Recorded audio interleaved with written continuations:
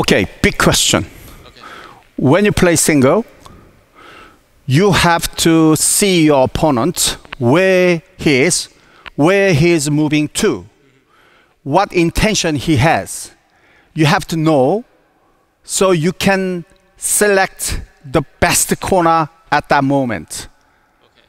Otherwise, if you just hit it, your opponent may be there, and your selection at that moment may be not the best.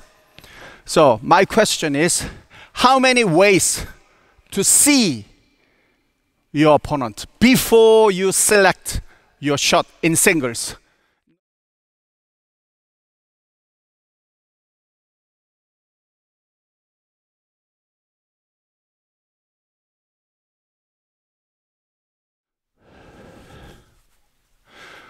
Singles, doubles, mixed doubles, it doesn't matter.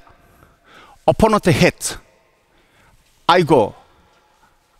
I have to now select the shot.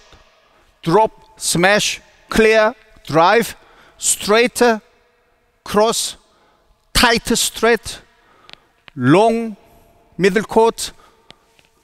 I have to select a shot.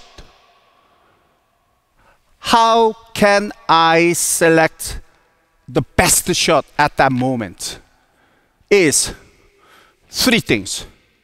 Number one, you have to move behind the shuttlecock.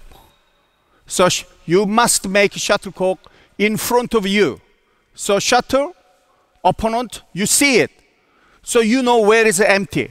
You can hit it. Simple, easy. But even simple, easy technique, many players are not doing that. Many players are doing side hit. So take shuttlecock in front of you is the first thing to do to be able to select the best shot at that moment. The second, if the shuttle goes very high, then your eyes has to go up. Then I can't see it.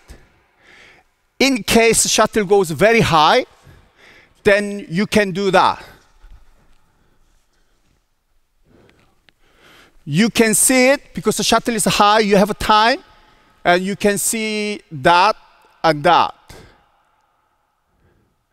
Because it's too high, you can't see the shuttlecock person together.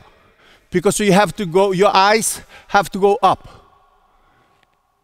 In that case, only if shuttle goes higher, then you can do that. There, there, there. So your opponent can't move in because you're watching it. Third one, which is the most important one. Opponent hit the attack clear. Here, shuttle is passing. Then you have to watch it. I can't see him. Opponent hit the punch clear. Shuttle is passing me. I'm taking backhand. Shuttle is behind me. I have to do that. So I see that. I don't want it, but that will happen.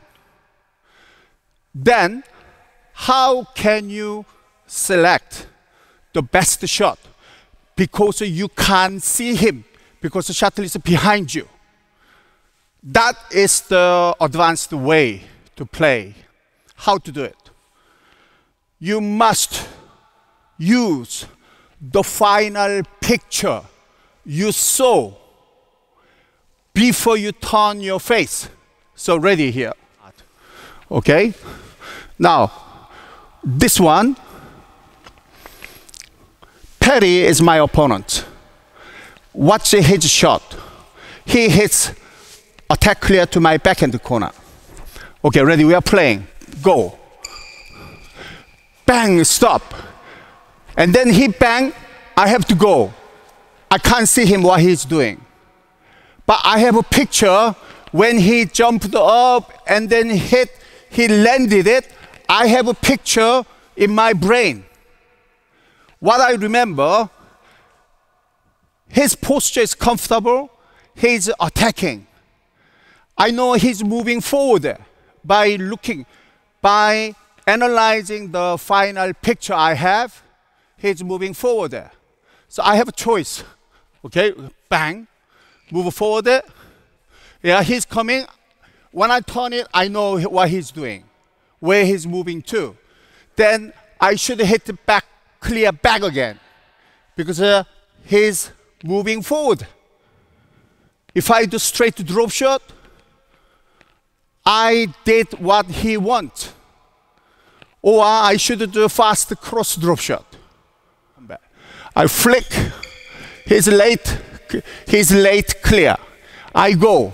I can't see him because the shuttle is high, but I know he was hitting that way. So two things I can do, depending on how I see his ability. Number one, go.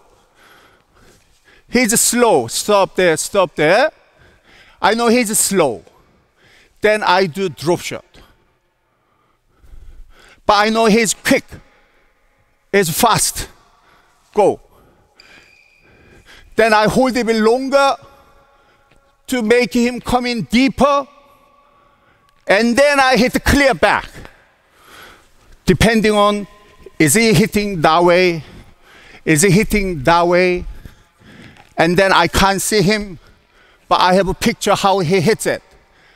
I can feel which direction he's going. If I hold a bit longer, he will come in another half step deeper, and then I do cross drop shot, he will be late. He hits a loopy high. I go, I can see he's waiting for my smash. And then I do smash and drop shot. So the shot I select has got very clear reason why, based on what I saw from his last body action. That means he's moving in. That means he's late. That means he will be rush coming in because it's empty. Then I will hit it again. The ability to see that final picture, ability to anticipate from that picture which direction he's going, what he's expecting, and then you select the shot differently.